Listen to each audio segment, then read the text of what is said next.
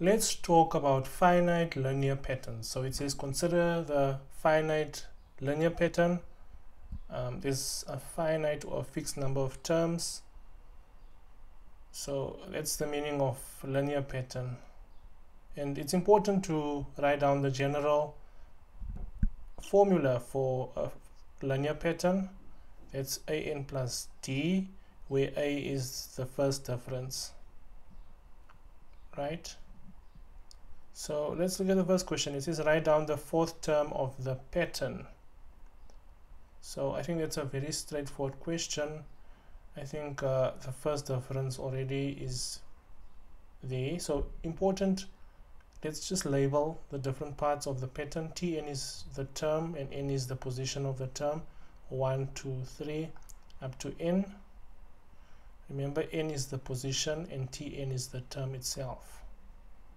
So that's very important, right? So 20 minus 3 should give you 17. And similarly, 17 minus 3 should give you 14. And therefore, 14 minus 3 should give you 11.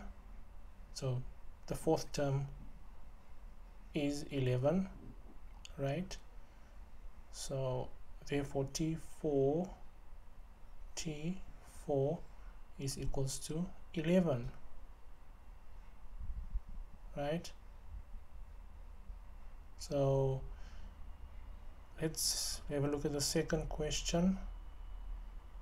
It says determine the expression for the nth term, right? Yeah, just important, the first difference is -3, so it's worth noting. So let's have a look at 3.2. Determine the expression of the nth term. Important to start off with a general formula for a linear pattern, that is Tn, the term, is equals to the first difference a times the position n plus d. Okay, therefore Tn is equals to -3n plus d. So the objective is to find d. It's possible because we have a lot of terms and we have a lot of positions. So let's use the second position, that is term 17, and substitute it into the formula to find d. 17, the term, is equals to -3. Oh, okay, write that properly. -3 times position 3, right? The second position, I beg your pardon, plus d. So now it's just a matter of solving for d. -3 times 2 is -6 plus d. So therefore it implies that d is equals to positive 23. So this implies that Tn should be equals to -3n plus 23, right? Let's go to the third question. Calculate the number of terms in the sequence. So basically it's just looking for the position of the last term, -103. Very straightforward question, just finding the position, at what number, at what position is -103. So just a matter of substituting. -103 should be equals to -3n plus positive 23, right?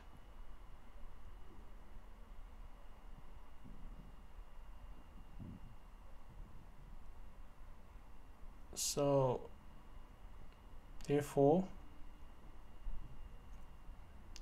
-126 should be equals to -3n. Divide both sides by -3n. -3 cancel out. This implies that n should be equals to 42. So -103 is at position 42. in the sequence. Rectification, n is supposed to be 42. Right, let's go to 3.4. Which term is the first to have a negative value? So Tn should be essentially smaller. All values, it's just a matter of, let's construct an inequality. All values, Tn should be smaller than 0. Right? That's what we're working with. What value of the pattern should be smaller than 0? So let's substitute. Negative 3n plus 23 should be all negative values, all values smaller than 0. Let's find out at which position is that. Right? What values of n should be smaller than, should give you a negative value? So 23 should be smaller than 3n. Divide both sides by 3.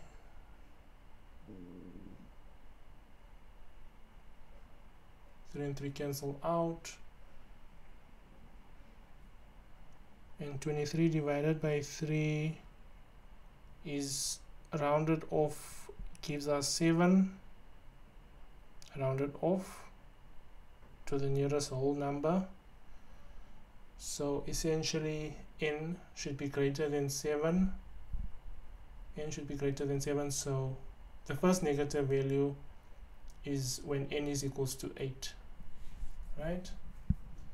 That's when we'll get the first negative value in the pattern. And then let's look at 3.5. Let's have a look at 3.5.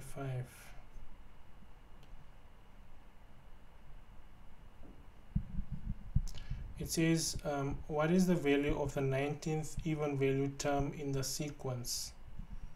What is the value of the 19th even valued term in the sequence? Right. So if we look at the, let's for simplicity, let's rewrite the number pattern. 20, 17, 14, 11.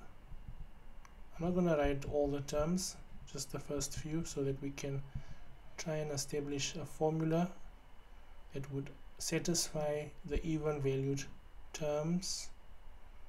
Right, and let's mark where our even value and odd value terms are. That's even, that's odd, even, odd, even, odd. Right, so let's check if there's a relationship between even values. 20 minus 14 is 20 minus 6 is 14, and 14 minus 6 is 8. So there's a first difference. So now we can establish a formula for even valued terms.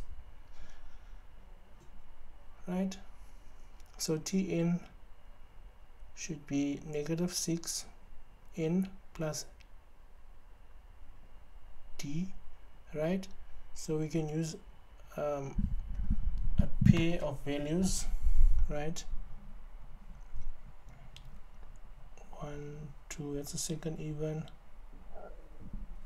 Just note, I think we can use the second set, position 2, when the term is 14, that is at position 2. The objective is just to find d.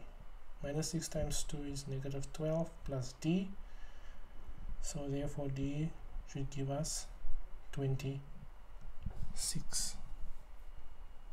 Right, so now we have a formula that works for even valued terms in the sequence. So now it's quite straightforward. Let's check if it works for the third term, T3. Right, we'll see if we can find the third term. Okay, plus 24. So now it's just a matter of substitution. So let's use the third term. the third term in the even pattern. T3 is equals to minus 6 times 3 plus 24, right? This is equals to minus 18 plus 24, and that should give us positive 6. No, wait a minute, I made a mistake here. Oh, I found it. 24 is, I wrote D is not supposed to be 24, D is supposed to be 26. So let me just correct that quickly. Let me just erase these 4s here, right? So it's supposed to be 26. The formula for the even valued terms in the sequence. So negative 18 plus 26 is 8, and that is what we have in the third term. Perfect. So now this formula can work for any term, any position within the even valued sequence. So T19 should be negative 6 times 19 plus 26, and that should give us negative 88